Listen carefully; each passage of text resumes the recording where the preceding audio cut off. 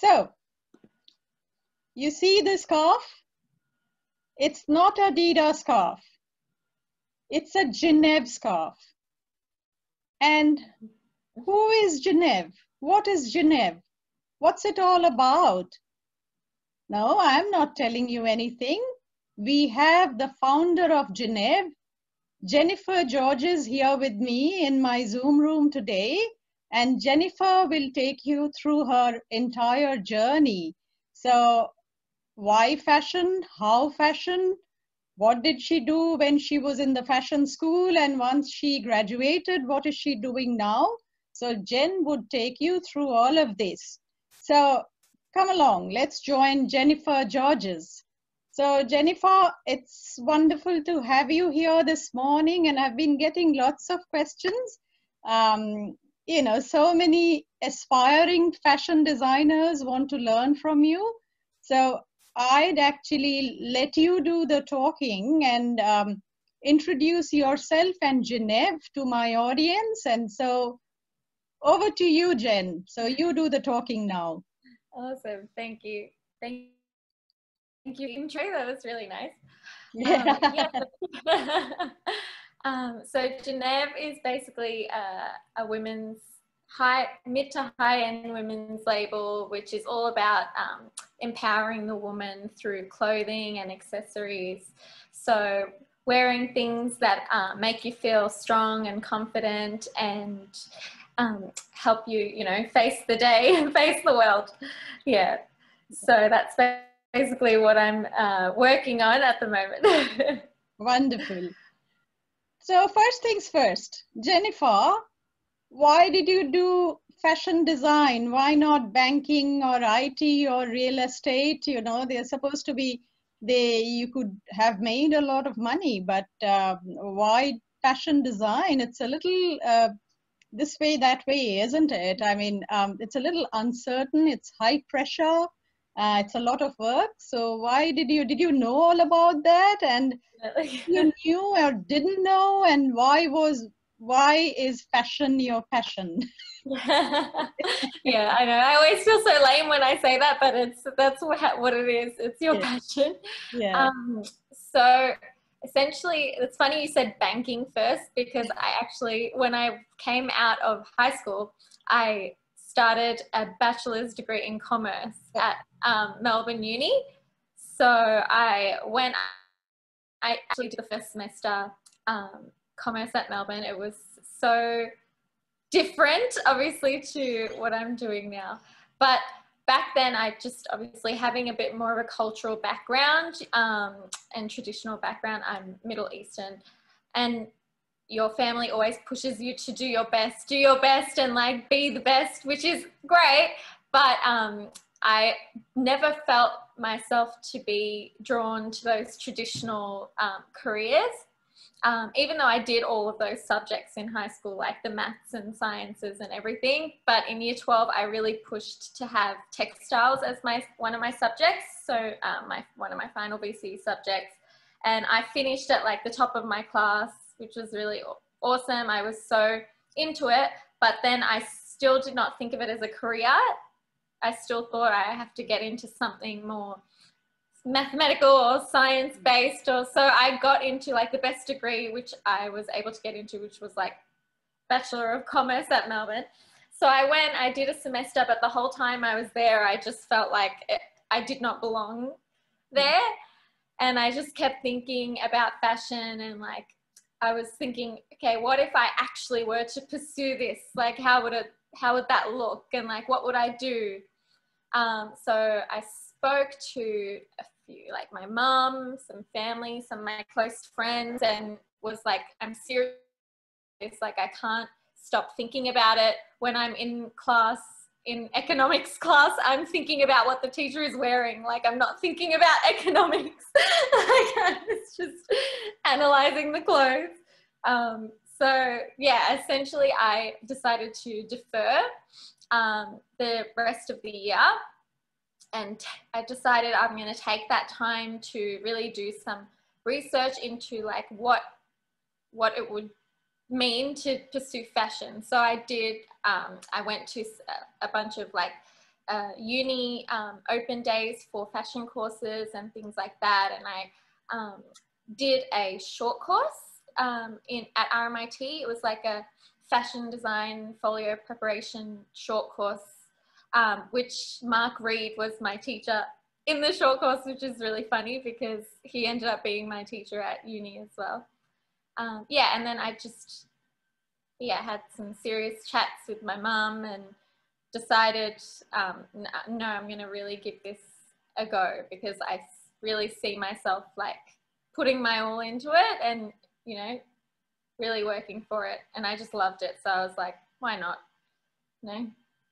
So you have pretty much answered what I was about to ask you next, that how did you research and how did you shortlist the institutions? So you went to open days, you learned about all of these institutions, and finally you decided to apply to a few places. Am I right? Yeah, exactly. I did some of my own research. I went, there were a few different open nights that I found for different fashion courses at different places. So like there's quite a few in Melbourne. So I went to a few. I applied for the next year entry to a bunch, like, I think all of the ones that I could find pretty much. The only one that I didn't apply for was White House, because I didn't know about White House. For some reason. I think it was that White House at that stage didn't offer a fee help sort of program. So I thought, okay, I can't pay upright, so I definitely needed some sort of HEX fee help program. So I applied to all the other degrees that I could find and went to the interviews and went from there. Yeah, so I'd explain here, I have a global audience. So those of you who are outside of Australia, so the government supports students. You can take out student loans and student allowances. There are criteria. So when Jennifer is talking about HEX and fee help, she's referring to all of that. Jen, all good, but how did you prepare? Like many of the aspiring designers are now preparing for their interviews and portfolio presentations, etc. I did a couple of videos on these two topics, but they'd probably want to learn from you firsthand. How did you prepare for the interviews? What did you take? You know, how did you build up your portfolio that you presented to your interviewers? So a little bit of insight into that. Yeah, so essentially in year 12, I did the textiles as one of my final VCE subjects. And in that subject, you prepare a massive like folio, but that is catered to the subject that you do in year 12. So that folio that I prepared, although it was really good, and the garment that I did was really extravagant and like awesome, it showcased some of my skills, but that folio was quite different to what I needed to show at an interview. So, and I honestly, at that stage when I was applying, I didn't know. So that's why I researched some of those short courses, and RMIT was offering quite like a few different really good short courses, which are only like 6 or 8 weeks or something, and 1 day a week. And one of the courses was fashion design and folio preparation. Yeah. So it's like folio preparation preparing you to apply. There was another one which was like fashion drawing, and I was tossing between the two, but I decided to do the folio prep because I was like, oh, I'm essentially doing this to prepare to get in and also to see if I will like the course. So it gave me a taste of what the course would be like, and also helped me cater my portfolio and application to the course. So that was really helpful. So I essentially used my year 12 folio, but I took out only the essential parts that I needed. And I was also in that time doing like a lot of my own experimentation with clothes. Like I had this like leather jacket that I like cut up and was adding studs to. I don't know, I was just doing things for fun and just to like show my creativity, and just doing my own sketches and designs. And I'd show them to my teacher at that fashion prep class portfolio prep class, and he gave me some help and advice, and that's essentially how I created my folio for the applications. Yeah. Wonderful. So what I like is to summarize, you took a little course on portfolio presentation, Yeah. and you also made a very significant point here that you did not include everything, or you only included what you considered were the highlights of what you've been doing in year 12 and some of your experimentation thereafter. Yeah. So was your portfolio just a folder, like a 2D, two-dimensional thing? Or did you also, do you remember if you took a couple of garments, or Yeah. how did you do it? I did take garments. I had like a little, I remember because I had like a little travel suitcase because a lot of them were like in the city and I live really far out and I had to take the train and stuff. So I put everything in like a little travel suitcase that I had. And I put a few garments in there, and my big sort of, because the portfolio is like A3 size, so I put that all in there and like some sketches. But yeah, definitely you need to take out, like I only brought my you know, really big garments that I needed to show. I didn't bring like random little things, and in the portfolio was only really essential things that needed to be in there. What especially in year 12, your folio has a lot of stuff that's not needed at all. And when you start your fashion course, you'll realize why it's like probably not needed to show them, because a lot of that stuff, just like your best sketches, your best ideas, your best things that showcase who you are as a person, as a designer, I think is the most important. Yeah. True. And yeah, because I've probably gone through several hundred portfolios in my, you know, in my career as an academic. And we literally, with some of the portfolios, we literally doze off, you know, there's so much content, which is not required. But tell me, Jennifer, any highlights of the interview, any tips that you would like to give to our potential fashion designers? Yes, I have. So I have a big sort of thing that was, at the time, it really bothered me and upset me, because so one of my top choices of colleges was RMIT. Yeah. Because everyone, you know, talks about how great it is and everything. And so the application process to get in at the time, I don't know if it's still the same, but at the time was you had to do a test. And if you get through the test, like if they like what they see in the tests that you do, they call you in for an interview, and then you have a one-on-one. Well, it wasn't one-on-one; it was like two teachers and the applicant. So it was like two fashion teachers and getting an interview. So I got through the test stage. So I got an interview, and then I went into the interview. And I remember there was one question that really, really stumped me. And I knew as soon as I like couldn't answer that question, I was like, oh no way I'm going to get in now. So they asked me, there were two teachers and they were kind of playing like good cop, bad cop. I felt like one was very, very nice and the other one was very, very stern and not as open. And everything was going okay until they asked me, what is the biggest influence in fashion? Like what in the world kind of shapes fashion and fashion design trends and things like that? And I just like, at that time, I didn't really know much. Like you know, that's the sort of thing that I'm going to school to learn. Like I was really stumped. I didn't know how to answer it.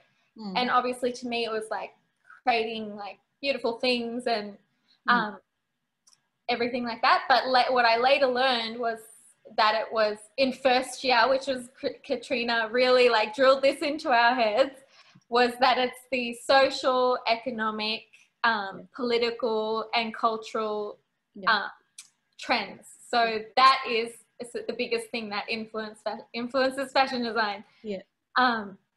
yeah, so that was one of my biggest sort of learnings in the whole interview process.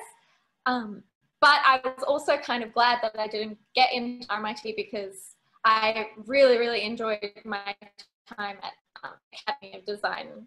And I think it all worked how it was meant to be in the end, which was kind of perfect. Yeah, at times things just work out, you know, and we enjoyed having you with us. And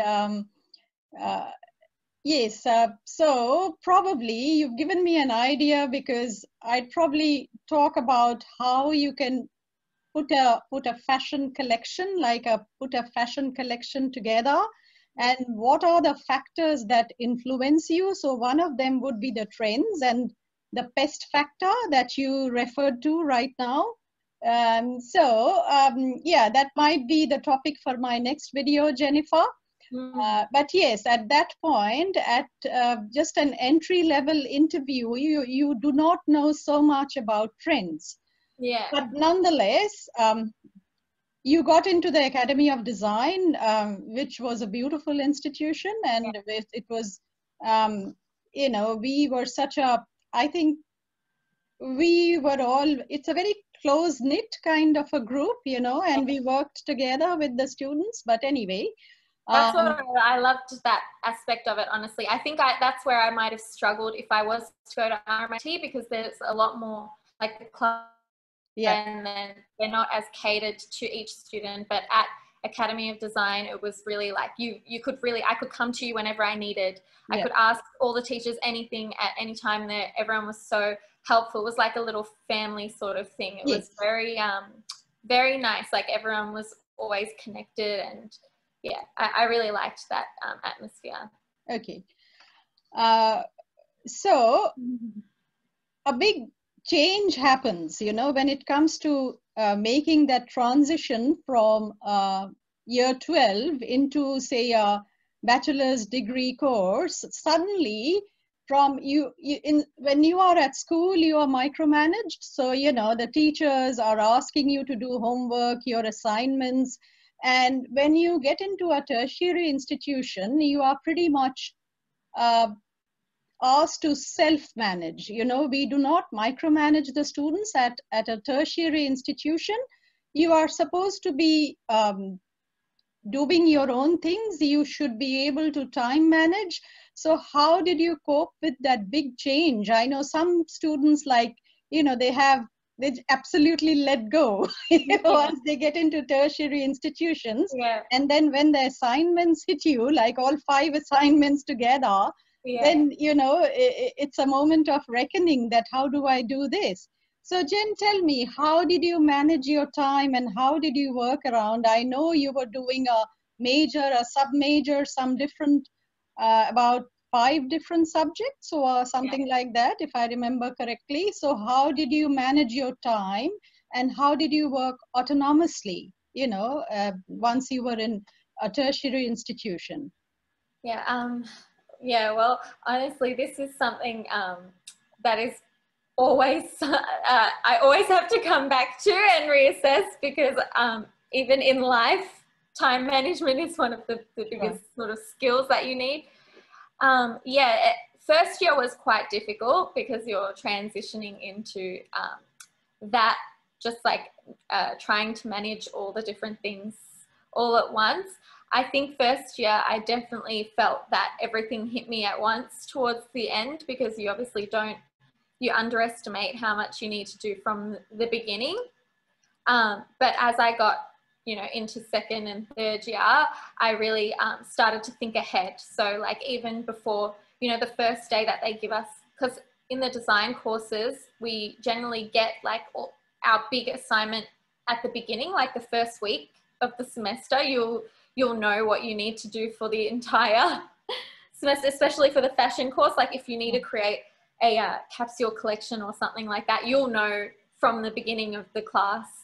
So you can sort of start beginning to plan what you want to do, like what kind of pieces, what kind of like theme, you know. So I towards the third year, I was always trying to think ahead and plan how I wanted things to go from the beginning, especially with the fashion classes, because that's one of the biggest sort of things that you really, really needed to manage your time, especially when you're making like 5 to 7 pieces or whatever.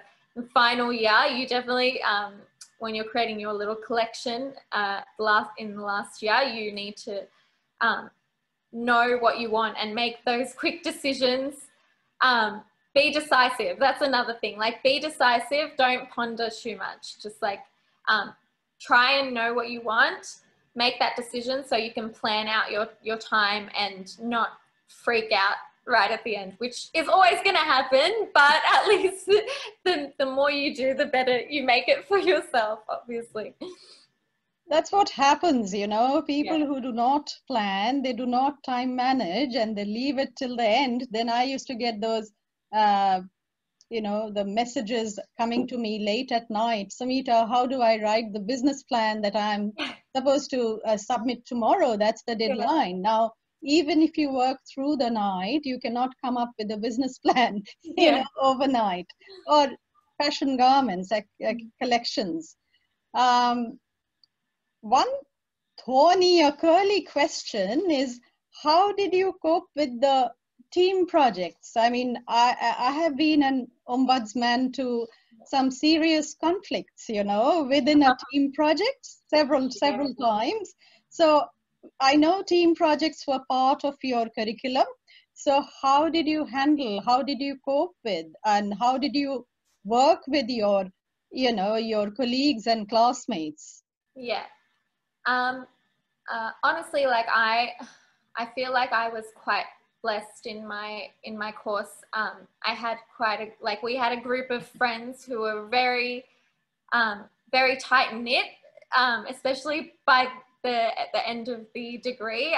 We had made such close friends in the class, and we felt like we could kind of tell each other anything, especially even the whole class was all friends with each other. So there wasn't too rigid in like when you wanted to share your ideas or, you know, speak. And we had a lot of oral presentations, which helped, I think, open everyone up, and everyone was able to share their ideas and not feel like judged, and feel like they could, you know, be heard and listened to. So I felt like when we going into a lot of the group assignments, which we had quite a few group assignments, but I think that's good because it prepares you for when you're working in a design team afterwards. A big thing is, I think, delegating tasks and knowing, everyone knowing their bit to do, and you know, people like putting their hand up for specific parts of the assignment, and everyone having their own little bit and then coming together to put it all together. Like, that's a big part of the group effort, I think, is delegating and knowing everyone's kind of tasks and things that they need to do in the team, and like playing to people's strengths as well. Like, if you know that someone's better at this thing, then they should, you know, you should let go of that and give that to that person. But if you know you're better at something else, you should like put your hand up for that side of it. That's a big thing. Yeah. So that's what prepares you for a career in future, isn't it? You know people's strengths, you work as part of a team, and clarity and communication, that's the hallmark of team projects. Jen, I have always maintained that you do not learn everything within the 4 walls of a classroom.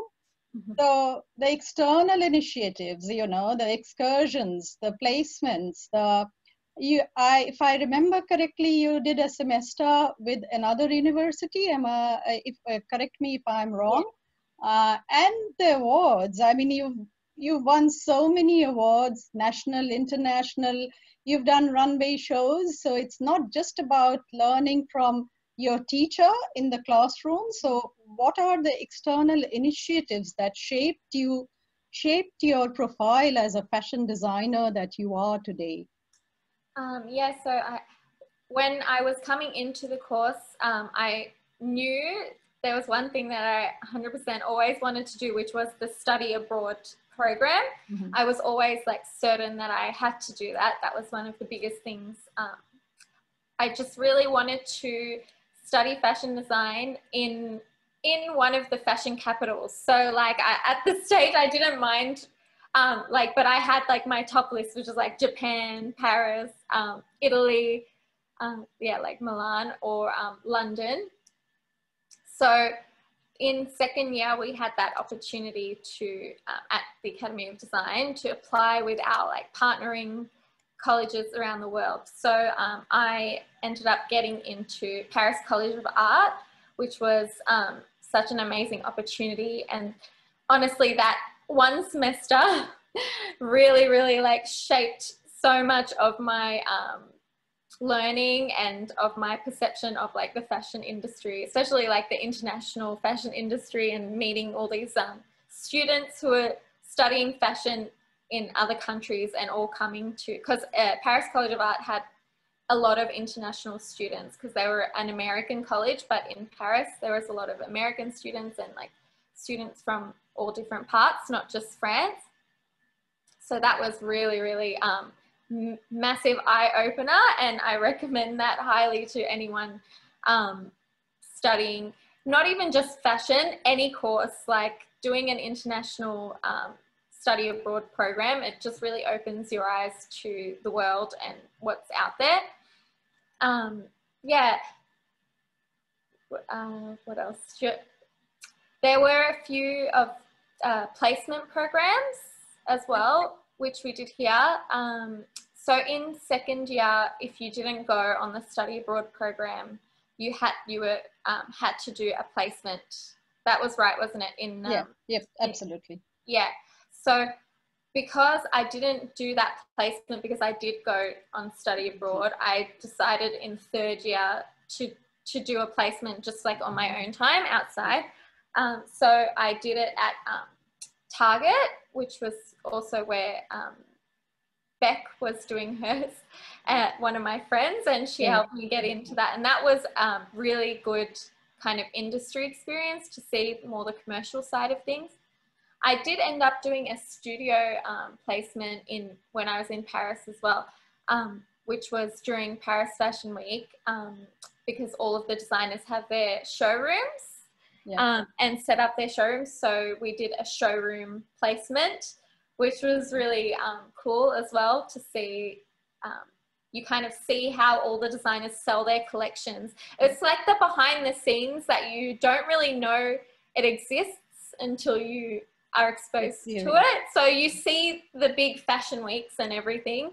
But obviously when these big fashion weeks are happening, all these designers are setting up showrooms in that city and presenting their collections to buyers from around the world. So like the biggest department stores and boutiques and things like that. So that was really, really interesting because I got to see, like I never knew that. I didn't know that that was what happened.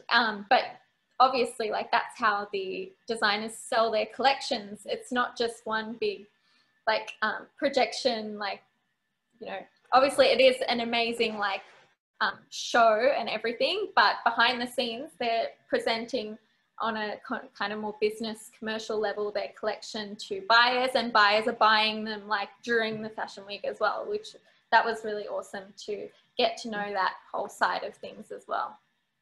Tell us about your Shanghai, your China experience. I remember you got an award, didn't you? You were sponsored to visit China, and yeah. Yeah, that was a really cool, that was thanks to you. So I actually didn't know that there was a competition. Was the ceremonial, what was it? International Chinese couture, ceremonial couture design competition. Chinese International Ceremonial Couture Design Competition. I think they have it every year. And it was my first or second year out of uni. So I think it was the first year out of, I had finished my course, and you found that competition, you shared that with me, and I thought, you know, I might as well apply and see how I go. So just, you were to design based on a theme, and the theme was Silk Road. So we had to design a man's outfit, a woman's outfit, and a child's outfit, all like on the same theme. And then it was just the sketches and the initial design at first, which you apply with. And then if you get chosen to shortlisted, you were able to create your designs, like actually make the pieces and travel to China, and they sponsor you to travel to China and show your collection and on a runway. There was like a fashion week going on at the time, and we had one of the runways, which was really cool. So yeah, I sent my designs off, and then I got shortlisted like in the top 20. I think there was 10 international shortlisted students and 10 Chinese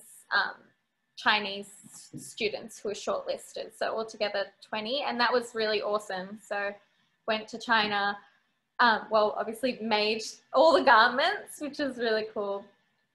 Went to China and had that runway experience, which was amazing, because it was just another experience of seeing my designs on a massive sort of runway, and that was really cool. Wonderful. Yeah. So we've been talking for a while now. 2 questions very quickly. The first one is, after you graduated, I know you graduated with flying colors. You were an A grade student. So did you do any internships, or did you apprentice with a fashion house before you launched your label? And how did your label happen? And I know you're working on, you've rebooted, reinvented, given the COVID scenario, and you are doing very well. So yeah, just some insight into what did you do after you graduated and what are you doing now? Yeah. Yeah, so essentially I graduated and then so during my entire course, I was always working in retail, which I made a point of, because, and anyone, if you're studying and you have to have like obviously a casual job or something on the side to help you, definitely go for a retail job with a company, if you can, that is reflecting the type of company that you want to work for or you want to create, because that gives you such a big insight into your customer. Like, I have so much knowledge of what my customer would be like purely from the retail experience. Yes, so I think that's a big kind of part of it, which is important to note. And I did do the placements, so the one overseas, and then I did the one with Target. I wish I did more, honestly. That's a big thing I would recommend. Do as many internships as you can, internships and placements.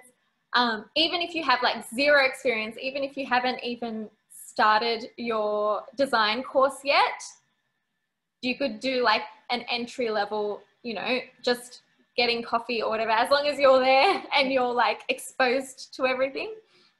So I did the one with Target, which is good. I also did one briefly with Louis Hon, who's a Melbourne designer. Yep. So that was a really, really interesting experience as well. And then I was applying for different roles after I graduated, obviously, and I got a role as a junior assistant designer with Finders Keepers, the label, which is in, they're based in Adelaide. So Australian Fashion Labels is the kind of umbrella company, and then they have all these other labels under them, which is like Cameo, Collective, Finders Keepers, the label, Jagger, Footwear, and like Keepsake, the label, and The Fifth. Yeah, so I was working in Finders Keepers, the label. And that was a massive sort of learning for me. Obviously, my first design job after uni. So that was really good. I was there for about a year, but I always knew that I wanted to start my own thing. So I always had in my mind that I was going to start my own label. And the more I was at that job, the more I felt like, this is great. Like, I'm learning so many things, and I'm learning how a kind of company runs and how a fashion brand does things, which was awesome. But I felt like, okay, I know I'm going to do this eventually, so why don't I just do it now? And even though I'm going to start from the bottom, but I can like still work on the side and try and build my own brand. So it will take a lot of time probably, and will be a lot of hard work, but I thought, I'm doing all this hard work for this company anyways, so why not do that for my own company, like for myself? Obviously I'm not going to be getting paid as much, but it's something that I was like willing to sacrifice, because I knew that that was always going to be my end goal and my dream anyways. So I decided to just take that leap, and I was living in Adelaide at the time, working with that company. So I just decided to move back to Melbourne and start Jenev, which I had been planning in my head ever since, you know, final year uni, when we had to create our brands anyways. Yeah, so I started Jenev, and yeah, so Jenev is, as I was saying earlier, it's all about empowering the woman and unleashing that fierce, confident self that we all have within, and we just express ourselves through our clothing. I've always felt so strongly about how clothes make you feel. So like how presenting yourself completely changes your mentality, and has such a good impact on your well-being and how you feel inside, and how it projects to other people. And at the same time, what you choose to kind of show yourself as. So like you can kind of play different characters, if you will, just by changing your clothes and how you portray yourself, which is such a powerful tool. And I've always felt so connected with that idea. Yeah, so, and creating, it's not just about creating amazing pieces, it's also a big thing that I'm passionate about is creating unique things, like something that hasn't been done before, like in the fashion industry, which is something I learned as I was doing jobs and internships and placements. A lot of things are replicated, which is something that really disheartens me, because it takes away that whole creativity side, that whole side of innovation and making something new that's never been done before. So that's another massive thing that I wanted Jenev to be, is a brand that is innovative and it's new, and like the pieces are created from an idea, you know, of like an idea or a sketch. It's not taken from something someone else has done. Yeah, so, and yeah, and catered also to my customers. So what my customer wants. And as you were saying with everything that's happened now, so I had all these plans this year to have like a big launch party and have a little runway with like all my designs and everything. But obviously when COVID hit, we had to find a way to kind of rework everything and adapt to that was when that question, which I mentioned earlier, that's like the biggest, you know, it just kept coming into my head. It's like, it really does influence fashion, the cultural, you know, economic, social, political climate. And you really see that this year with COVID and everything happening. It is really influencing like what people are buying and what people are wearing. And, you know, for example, the face masks, obviously everyone needs a face mask now. And I decided to release some face masks that looked good and made you feel a little bit better, because you know, there's the classic face masks, which are fine and they do their job, but if we have to wear a face mask, why not still have that face mask reflect our personality and how we want to feel, which is why I decided to release like my own face masks, which, you know, help people still feel happy and confident in what they're wearing, even during these times, which are unfortunate. But I mean, we can still try and make the best out of a bad situation. Yeah, definitely. You're such an inspiration, you know, Jennifer, to all these youngsters out there. Not only youngsters, I have had many brilliant, not so young students also, and they are very accomplished, doing very well right now. So listening to you firsthand and learning from your experience will be such an eye-opener for all of these people who are planning to, come on board, like take fashion as a career. So when we talk to ex-students like yourselves and actual designers and entrepreneurs, we realize it's not just glamour and glitz, you know, it's a lot of hard work. Like when you were talking about Paris, a tremendous hard work goes into what we see on the runways or what we see in those showrooms. So it's very 24/7, it's very competitive, and you can work through the nights, through the weekends. So if you are joining fashion, so be prepared for all of that. As Jen and myself, we can tell you. But Jennifer, it's been wonderful having you and talking to you. It's always very refreshing to, I learn from you, you know, even though, you know, it's a role reversal right now. But on behalf of my members of Didarati, the Dida Mail Club, we wish you the very best. And I know, and I'm pretty confident that you'd go only from strength to strength. And thanks for joining us today. I know you're very busy making, you know, the face masks and the beautiful face masks actually, and everything else. So good luck, Jen, with all your entrepreneurial ventures. And if need be, I might get some questions, and if you find time, just try and resolve a few problems and answer a few questions here. So good luck and bye for now. And till next time, till we, you know, catch up again on Zoom or hopefully physically also. Okay. Bye for now, Jennifer. Thank you so much. Thank you for having me. It's our pleasure. Yeah.